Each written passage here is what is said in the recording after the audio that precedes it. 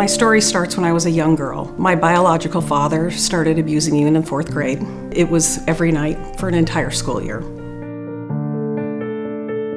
It's the scariest thing in the world to have the man who's supposed to protect you be the one that violates you.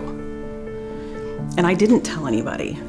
We weren't regular churchgoers, but I did know that there's no way that God could love a dirty, shamed girl like myself. I became pretty promiscuous as I got older and ended up pregnant when I was 16. Had an abortion shortly after that.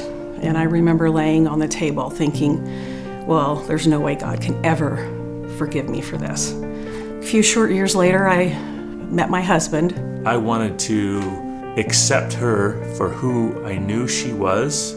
I didn't believe I deserved to be happy. I didn't deserve this family that I was given. And I was so petrified that somebody was going to come take it away from me, or that I would be punished for my past. And I kept thinking, what is wrong with me? Why can't I just believe? We found out we were pregnant with our youngest son, Andrew. I went in to have him, and he was very sick. We weren't sure if he was going to make it or not. The night that he was his worst, he was on 100% oxygen and he wasn't doing well, our church had a prayer vigil. That night had been pretty rough, and I was still trying to convince her that we need to pray about it. His doctor had met me out in the hallway, and he took me by the hands and he just said, I don't know how to tell you this, Angela, but Andrew's off the ventilator.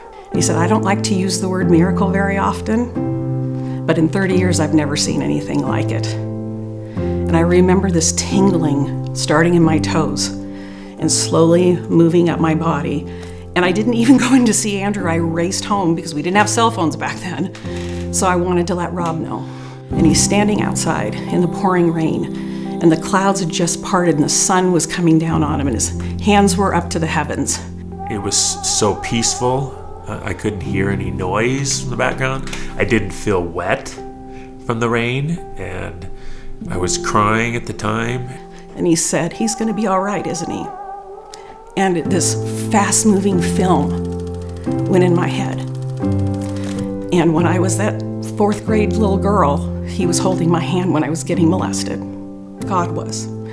And when I had my abortion, he was right next to me.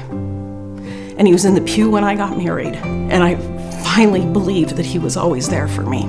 It was overwhelming, but in the greatest sense possible. It's what I had been waiting for. It was my miracle. This is no ordinary love.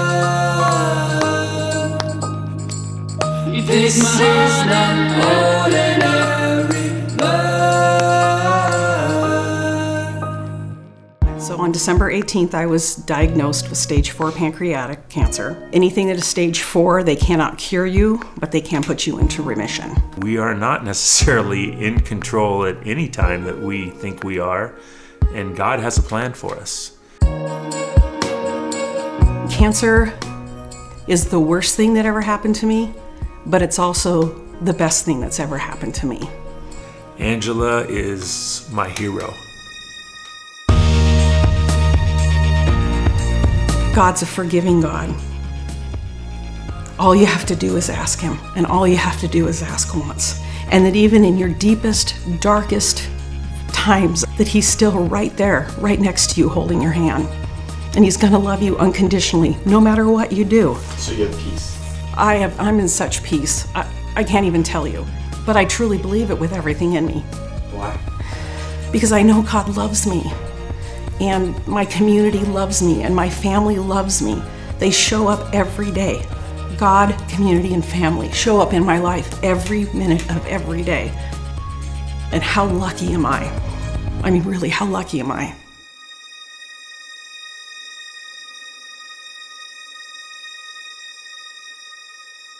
Last February, Austin was in the hospital fighting for his life. He had contracted influenza A and pneumonia. It was a miracle he walked out of there 7 days later. I tell you this because Austin hadn't asked Jesus into his heart. It wasn't until Easter that Austin finally asked Jesus to be his Lord and Savior.